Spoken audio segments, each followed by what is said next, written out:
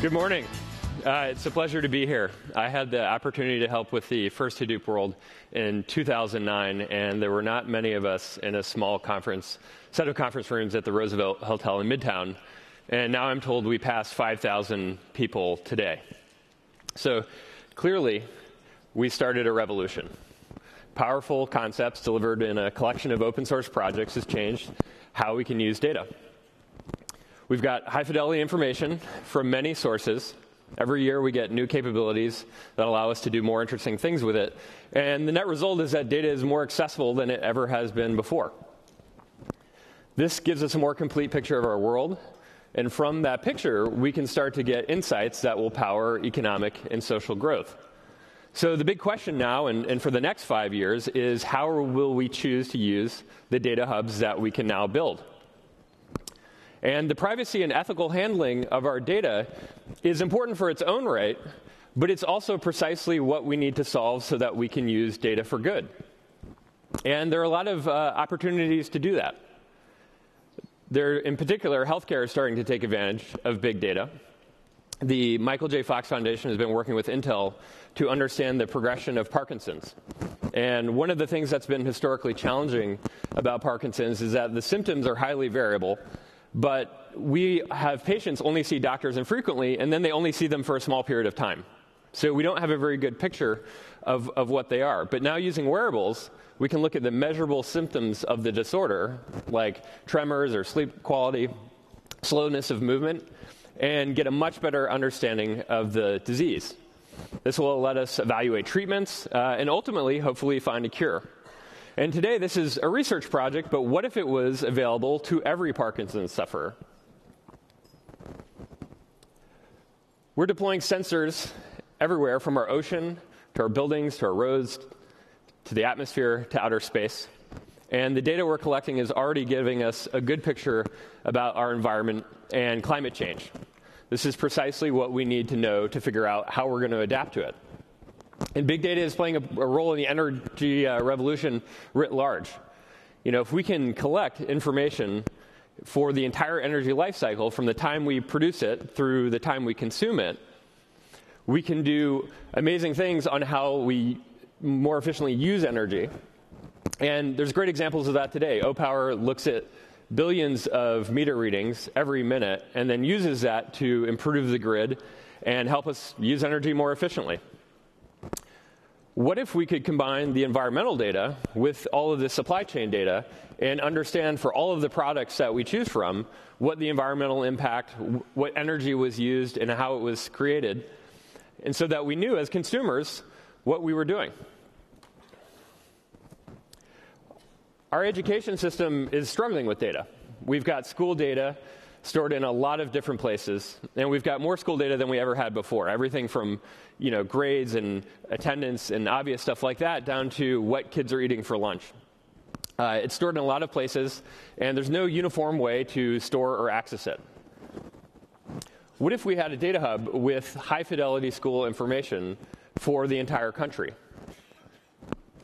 We could figure out how to better match learning styles to teaching styles to pair up the right students with the right teachers. We could use predictive analytics to try to help students before they fail. And what if we had that data for the entire world? We typically talk about education as if it were a zero-sum game where countries compete with one another, right? But what if we used the data from all the schools and shared it to help education generally?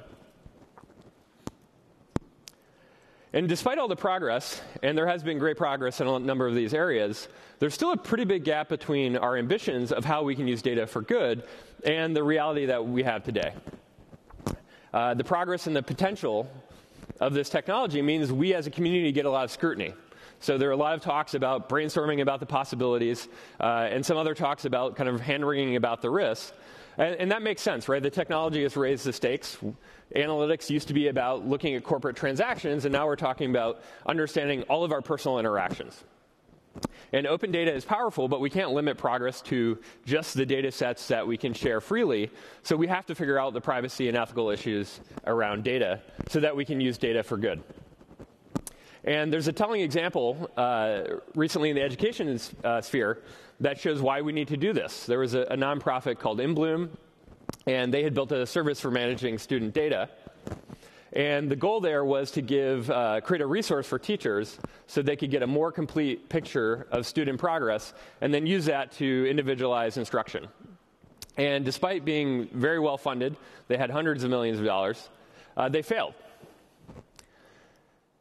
Schools pulled out, and that's mostly due to the fact that people were concerned about how the data would be handled, whether it would be monetized, whether it was appropriately anonymized, and what the impact of that analytics would be. For example, would we change teacher salaries based on this analysis? So as a data community, we need to get in front of this. We don't want more failures, and we want acceptable data services that actually provide value from data. And the reason it's relevant to us is that we're in a unique position here, right? We understand the capabilities of the technology and where they're headed. We get the future potential. But we also, as a community, have a pretty healthy understanding of both the good and harmful aspects of data. So to be effective, though, we need to build trust. And we'll do that a number of ways. The first of which is using transparency. So what data is collected, how it is shared, and who it is shared with must be transparent to evaluate acceptability. This can't be something that we do as part of each individual service. We as a public have to understand how the data is being used. And we can't enforce policies without transparency. And almost equally important is that we have to learn how to communicate how the data is being used so that people can get comfortable with it and understand how we're getting value from it. We'll build trust through best practices. So we need standard procedures and policies that define clear models of how the data is collected and used so that we can get comfortable with those models. And then we can start scaling them to other environments. You know, if we want to succeed here, we have to develop public-private partnerships because the data is going to span systems necessarily. And going back to the education example, we are making some progress. So California recently passed a couple weeks ago a student privacy statute. And that was attempting to update the 40-year-old federal law called the FERPA, or the Federal Education and Rights Privacy Act. And we need to do more of that. And the EdTech community kind of piled on and did a nationwide pledge for student privacy. And we need to keep building on these, right? We need to build a service that has both an acceptable governance model and allows us to get value out of student data. To do that, we have to define what abuse is, because that was one of the key points of contention. And there are tough issues beyond the obvious ones that we struggle with today, like how to protect personally identifiable information.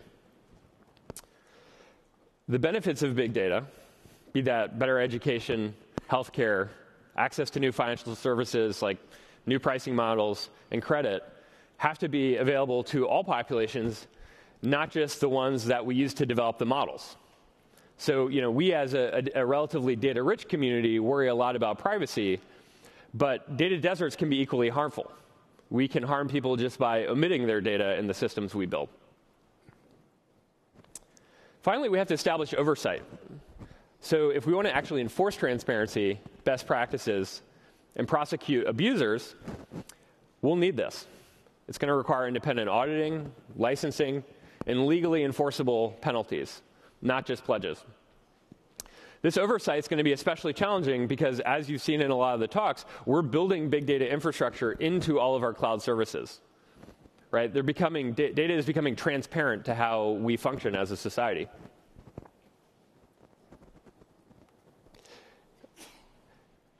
As people and services span the globe, our data does too. So this has to be a global effort.